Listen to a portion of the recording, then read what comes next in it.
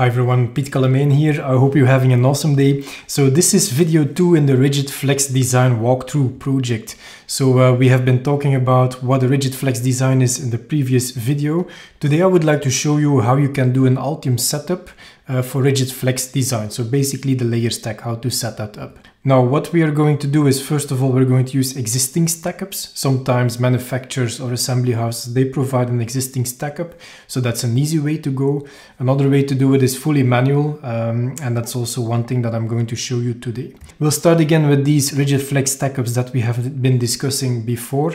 So we have one 2-layer stack-up where there is then one flex layer, let's say. And we also have a 4-layer stack-up with 2 inner layers where the flex is basically these 2 inner layers. That is what we're going to look into today, how to set up your layer stack in Altium to get started on a Rigid-Flex design like this.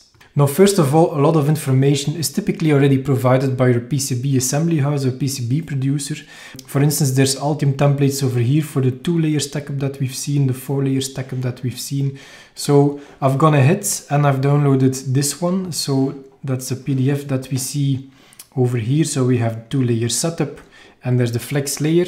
I've gone ahead and I've downloaded that stack-up for Altium. So first I would like to show you how you can load that inside of Altium. This is a standard PCB doc, nothing special, nothing that I changed yet, a schematic doc. So typically to open up the layer stack manager, you go to design layer stack manager, and then you'll be able to see how your actual layer stack looks like. This is a very simple stack-up. There's a top layer, there's a bottom layer, and that's it.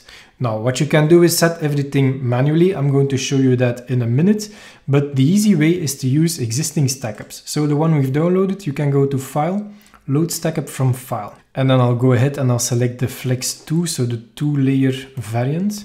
You just open it and it will be imported as your actual stack-up. So right now that stack-up is loaded.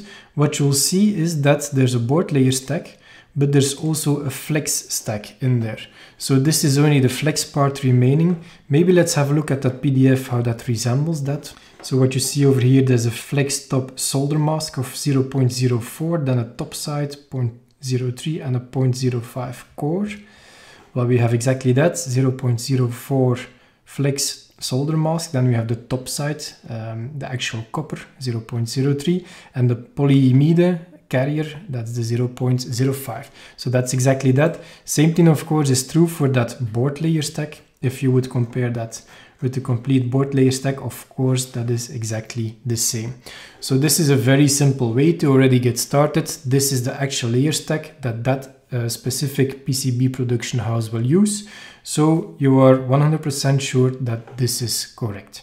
Now, of course, if it's more complex, the stack-up, so for instance, the 4-layer stack-up, you can do exactly the same. So you load that one from a file. This is now a 4-layer stack-up with 2 inner layers as a flex. And here's your stack-up. So what we see is there's a rigid part. So there's 1, 2, 3, and 4 copper layers. Again, the thickness is exactly as what has been defined, of course. And there's also a flex part, and what you see in there is that there's a cover lay, inner layer, polyimide, inner layer, and a cover lay. That is exactly how it looked like. So in the bottom part of the flex, you see cover lay and inner layer. Then we have the flexible core, again, the copper layer, and then the cover lay, exactly as we expect it to be. So this is how you can do that very quickly with existing stack-ups. Now I would like to show you how you can do this manually. Now let's go back to a very simple 2-layer structure. So we have a top layer, a bottom layer, and there's a dielectric in between. And let's say we would like to match it to this kind of stack-up where we have a flex in the top layer. So there's a flexible solder mask over here, then top copper, and the flexible polyimide core. Now important to remark is that that flexible polyimide core is above the prepreg, and then you have the core material over here. So what we need to do is to add a core here above that dielectric, just to be in line, let's say, with the spec. Now the thickness, you would alter that according to your stack-up. So for instance, in this case, that would be a flexible core, that's this one that we're looking at, of 0.05 millimeters. So let's go ahead and change that.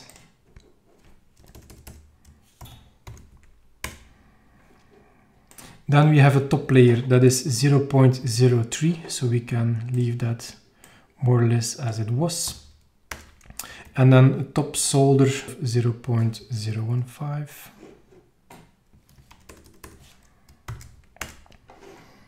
And then again, the complete stack up depends a bit on the one that you're using. But basically what we are going to do is we're going to extend this core material. So we will say that this is our flex part and then the top layer, and we'll also have an overlay. Now what you see over here is that the flex top flexible solder mask, that's a solder mask that is not present over here. So how are we going to do this? Well, first of all, you go to Tools, Features, and you select Rigid Flex. This will enable you to add an extra board stack.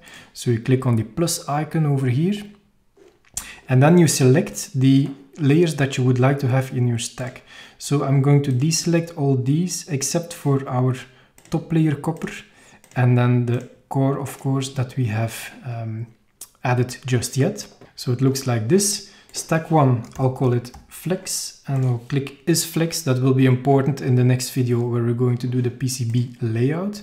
Now what we also need to do is to add an extra layer above, and then we could call it Coverlay or Overlay depending on what you use, but I'm going to go ahead here with Flex Top Coverlay. The thickness in this case for this coverlay or the flexible solder mask is 0.04. So let's go ahead and change that, 0.04. And then of course the 0.03, 0.05 that we already set, that will remain. And that's basically it. You can save that. What you'll see is if you select the flex over here, you'll see the layers that are used in your flex part. And then if you select the board layer stack, there you'll see the layers that are being used in your rigid part, let's say. So again, this is very dependent, of course, on the type of layer stack that your manufacturer can provide, but this is the type of setup that you would do, and this is how you can get started on a Rigid-Flex design in Altium. So I hope this was an interesting video on how to set up layer stacks for Rigid-Flex. In our next video, we're going to do PCB layout, and we'll specifically focus on bending lines, split lines, to make sure that you actually in 3D can visualize how your Rigid-Flex will bend, how it will look like. So looking forward to seeing you in that next video. Bye bye.